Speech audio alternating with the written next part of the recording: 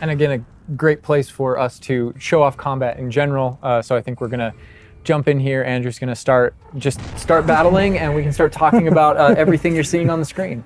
All right. Whoa, they just about the cadavers right away. Oh my god. We're starting off strong. Oh my god.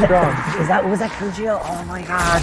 That's so cool. Yeah, so that you'll notice right away, like when we used Avada Kedavra, that guy's health bar went from instant to 0, and we really are trying to honor the way Avada Kedavra works in the game, even in some pretty extreme situations. You'll notice that like the meter takes up a lot longer to kind of build up as a way to kind of deal with its extreme power, just so that it's still fun to use. And then there's some ways that we'll probably talk about to adjust that. But I don't know. I don't know if there are things on the screen that you just have questions about. Well, like I see like little blue things pop up from the enemies. Also, like that sign, well, it's like, so in the community we call it the ancient magic sign. I don't know if that's how it's called in the game. So the community is astute. So on the development side and in player facing in the game, we reference that as your ancient magic meter. Oh, so it is ancient magic. That is, yeah. So as your abilities in the game keep growing and you become exposed to some of the secrets about your own kind of mystery and your own abilities, you start unlocking new powers. So one of those powers, you'll see the R1 button appearing throughout the game. That's an ancient magic throw, we call it, that allows you to kind of like draw an object to you and fling it at an enemy. But whenever you see the R1 or the L1 plus R1 appear over somebody's head, that's an ability to cast a very devastating and powerful ancient magic spell to do a ton of damage against the character. I see. And the way that manifests itself depends on the type of enemy that you're fighting. And you'll see a wide variety of enemies in here that are pressuring the player in different ways. You'll notice there's abilities that kind of bubble up under the player as he's fighting that force him to move. And there's different ways that we want the player to kind of move around on the battlefield. And that's actually a good link to the ancient magic meter in general. And the reason why I say that is because as you're doing different things in combat, you're protegoing and you're doing different abilities and you can kind of spec into it with your talents, there are different ways to get that meter to build faster and faster. But one of the most effective base ways to build up that meter fast, that way you can launch these devastating attacks whenever you want to, is to actually perform combos. So you see that combo appearing, and it's almost like your emotions are building up, and then basically that builds up enough that you can attack someone. But as the combo meter builds up, at some point you strike someone and a piece of their magic kind of falls out of them. You'll see the blue orbs in the game world, and there's something that only you can see in the narrative, in the world. And it's another reason to move around on the battlefield. If you can go up and collect those things and suck them in, they give big jumps to that ancient magic meter as we're playing.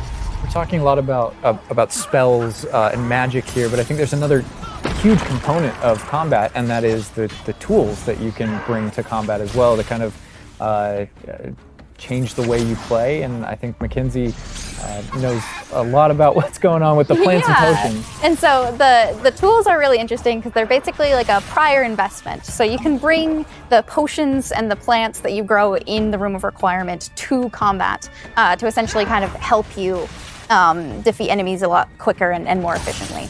So some of the tools that you'll see here are like the rock skin potion. So that is something that basically covers your skin in this like rocky material that reduces the incoming damage that you're receiving. So against big enemies, hard-hitting enemies like trolls, that's super helpful. So much like she's just destroying. The troll just collapsed from whatever the kid knows. Obviously, we have the Wiggenweld potion as well, which increases your health. And then we have the focus potion. So when Alan talks about having to balance Avada Kedavra with a long cooldown, because obviously it's an instant kill, one thing that you could do is brew a focus potion, and that will increase how quickly your cooldowns regain. Right. Oh my god. There's just so much like versatility, like in what the character is doing to the troll right now. Like he's just bouncing around the arena. He's like not. And the troll makes him move around too, looks like. And I love that our plants are violent. Yes, and so that's like, when we're talking about the setup of the arena, you also have plants that you can fight with. And so we have things like the venomous tentacula that you can put down, and it acts like a turret, and it just kind of shoots enemies around the battlefield. That is so cool. This is like a truly like Hufflepuffian way to approach the battle. Yes. No, that was super important to us. So there were these like multiple ways, and so you can see there's a ton of different things you can use. The Mandrake is one, so you can pull it out and it stuns with its like piercing cry these enemies in a radius. And another thing I want to call out that we're seeing on the side of the screen here is these dueling feats, which I love because I love anything that prompts me to play a game in a different way, a unique way. I don't want to get stuck in my style, you know?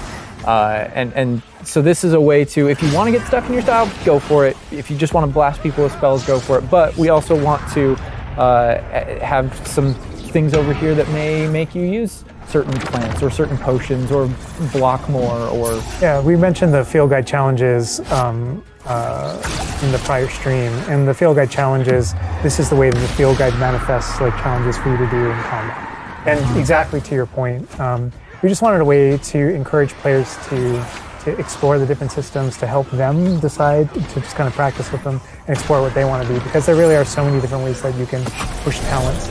When you see the green X's on characters, that's right, and that's kind of through your talents you can unlock this kind of cursing mechanic that sort of like links the fates of these different characters on the battlefield.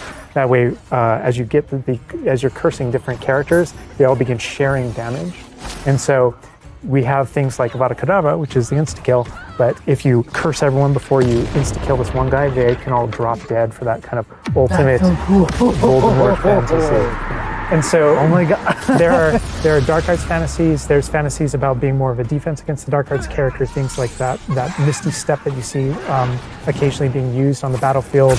And we can also spec into our potions and plants to make them more powerful and more efficacious. So it's all about which type of player you feel like you are and whether or not you want to play with prep on the fly or with deliberation, and those are all different options. That is so cool because like it's like I see so much like going on the stream, just so much complexity, and I want to just try it myself, like which style works best. I mean, I feel like it's the dark arts is going to be the easiest route, but that ancient magic, to be honest, feels like much more powerful than just the dark arts.